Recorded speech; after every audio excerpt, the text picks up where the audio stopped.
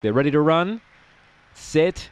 And away. Now speed out wide. Maximum Pip's going to carve down and find the lead. Around the outside, Aston Bahiti worked a second. Now going past it, you're kidding me.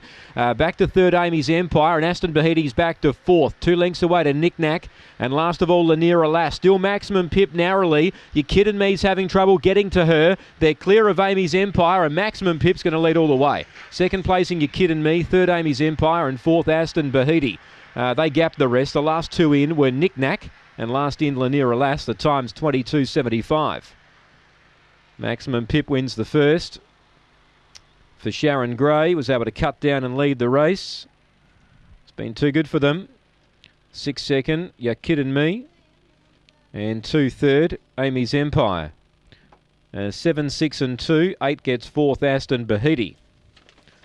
So favourite order really, or the top 4 in the market filling the first 4. 7, 6, 2 and 8. A length and a quarter